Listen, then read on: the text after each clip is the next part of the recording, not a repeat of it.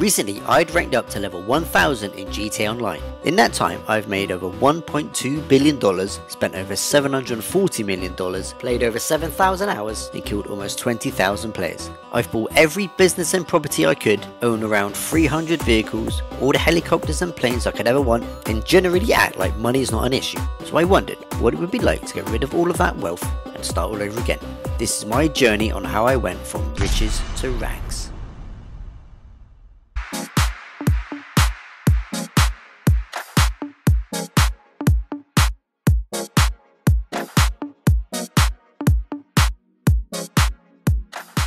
Previously on Riches to Rags. In the words of Ice Cube, today was a good day.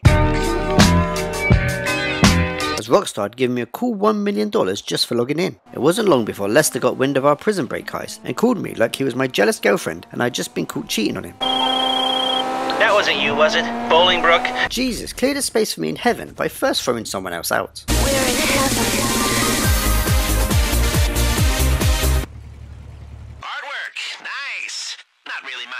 But assets are still going crazy and we can make a small fortune. As always, the fastest way through the man trap was to jump. Jump around! Jump around! My favourite piece of art was this man woman, who I believe is Abby from The Last of Us Part 2.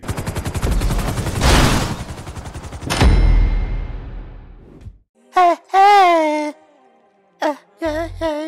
On the first one on the coupe, yeah, yeah, yeah. I was with killers, man, cause the Lord of the shoot, yeah, yeah, yeah. Still love is the first, so some demons don't know what to do, yeah, yeah, yeah. I did them scenes with some sheets, mommy, you never knew, yeah, yeah.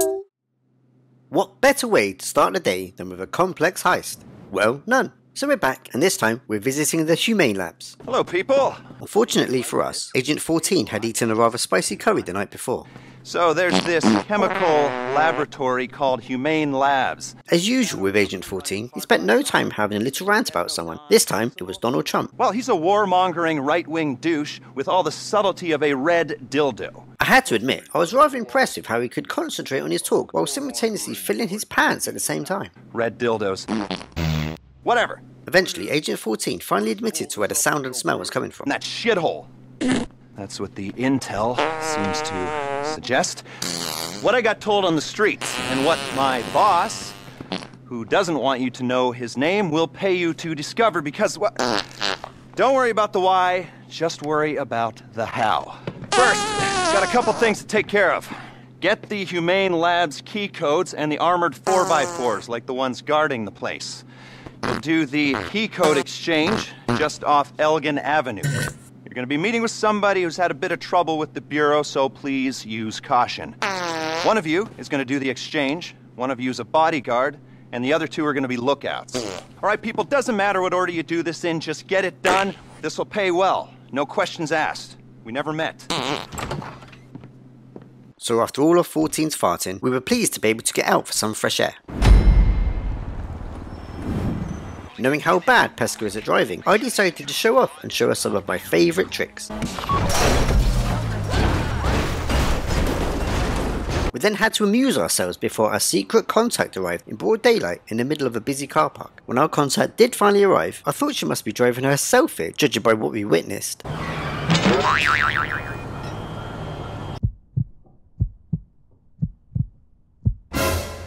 You here for the access codes? Humane Labs? All right. When I get the all clear, we'll give you the codes. So as to make her think we were just a bunch of shy losers and not the total badasses we really are, I put on the best dumbass expression I could muster. What you're getting into right now is a whole different ballgame, my friends. It was then that I remembered where I'd seen this woman before, and her fondness for flashlights. Next, I'll have this thing so far up your ass, your tonsils will be playing shadow puppets. You think you're impenetrable? See how you feel when this is 18 inches deep inside. Get the lube. Actually, fuck the lube. Let's dry dock him. Eventually, her slow ass finally handed over the codes. The FIB, what are these clowns doing here? Shit!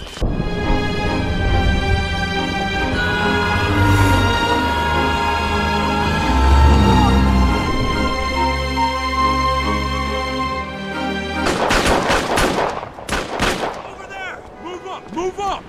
Hands in the air! Now ambushed with seemingly no way out, we lit these motherfuckers up.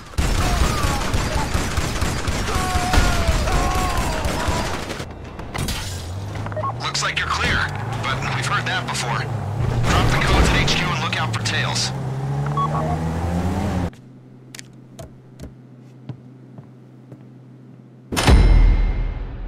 For our next mission, all Pesca had to do was to get into the car, but she's a woman and always late. Okay,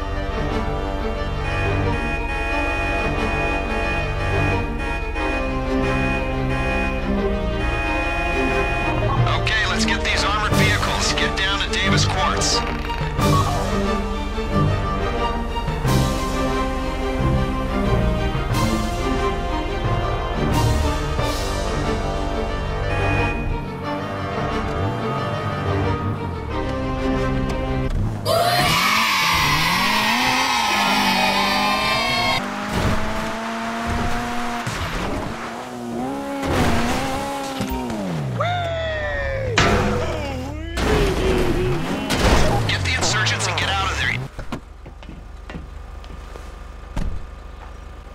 Send people after you, and they aren't going to be nice people. Make sure we get the LAPDs back in one piece.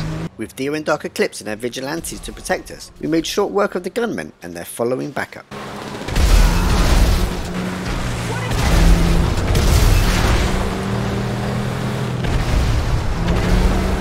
Well, apart from Pesca, who had no idea where she was going again.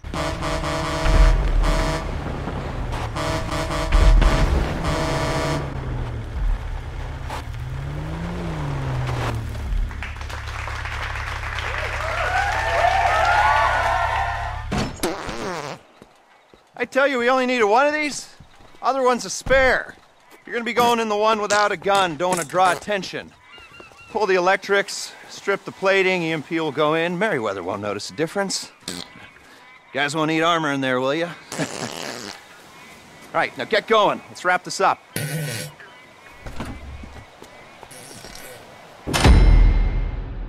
Literally minutes after just speaking with him, who we have now nicknamed Agent Fart-een, he called us back to the planning room to tell us about our next mission. We are going to borrow something off the Navy, an EMP.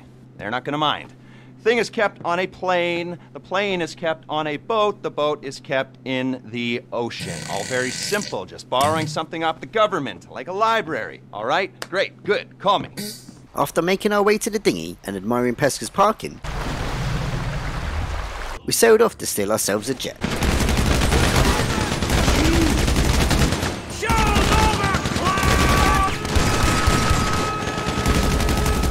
It was agreed that Dark Eclipse would fly the Hydra, while the rest of us would protect it and take out the other jets. One of you is flying the Hydra home, the rest making sure it gets there. Clear skies. Bring the Hydra in and we'll take a look at that EMP. People, go to work. We're moving on to phase. Once we're done with that, we'll go back to your place, get started on that thing I know nothing about. Details are on your board. You're bored at the apartment. Go!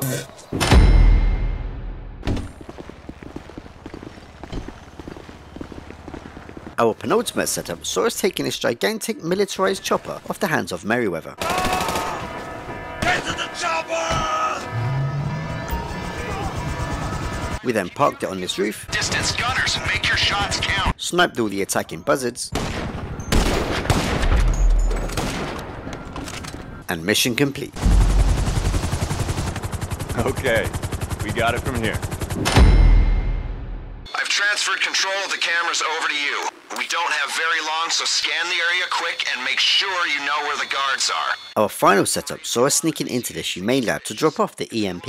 It was important that we were not spotted or else we'd fail, so I made sure to wear the appropriate clothing. Seeing as I didn't have the best weapons for this job, Theo and Dark were responsible for taking out the guards, while I took care of the EMP. Get familiar with your surroundings, you'll be back here soon. Oh yes, and while Pesca tried her best to blow it all, literally, by setting fire to this petrol tank, which then exploded and destroyed our getaway vehicle. You'll need to hack the security panel to get the insurgent into the bay. This then meant that all four of us had to run out of the humane labs.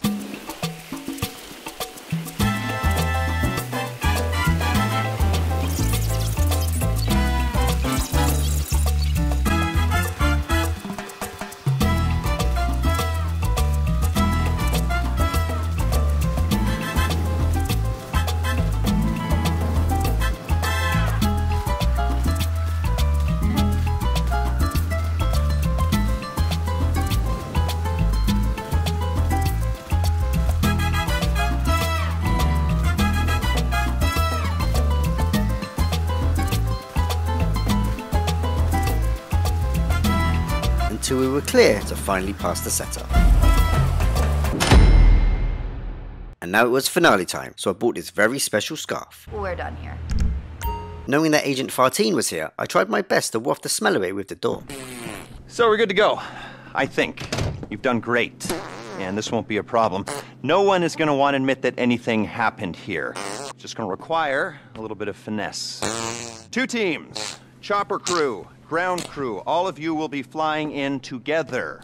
Are we clear? So remember, if we never meet again, we never met at all. I love you all, which is why it's best we pretend that nothing happened. And if it did happen, it wasn't me, and it wasn't me because I was never here. Stay strong. Love ya. And that's how we don't get caught doing naughty things.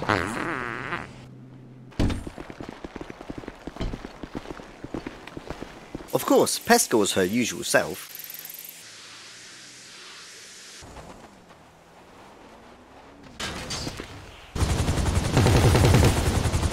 With Dio as pilot, Pesca as gunner, it was up to Dark and I to parachute down and infiltrate the lab. You're clear to drop. Go, go, go.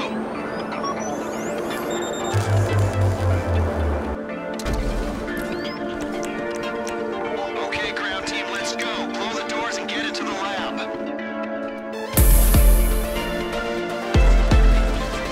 Some systems are running on emergency problems. Resistance, you're never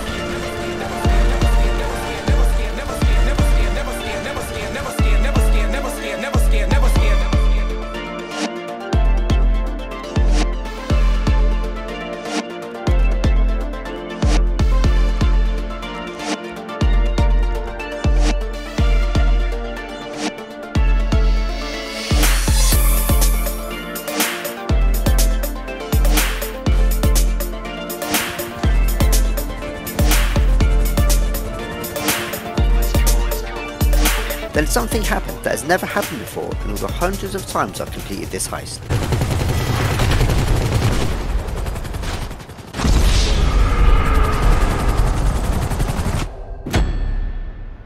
Both Dark and I were thrown out of the chopper and cut to pieces by our own blades, putting an end to my criminal mastermind and a $12 million bonus. To show it was a complete one-off, the next time we got hit, we stayed firmly in our seats.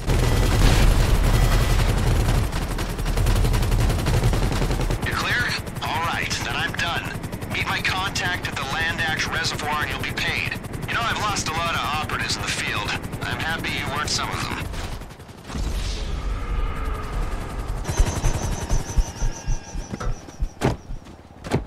When I ran agents in the field, I had to entrap them, cajole them, threaten them with deportation. You're never gonna know what I had to do. See how you feel with this is 18 inches deep inside. Get the lube. Actually, fuck the lube. Let's dry dock. I guess there really is no accounting for stupidity. You are not gonna talk about what happened here. Then, for some reason, the flashlight bitch made us blow up the chopper. Pesca opted to do it, as she's already shown her skills in making things explode. You'll need to hack the security panel. Cool guys don't look at explosions. They blow things up and then walk away.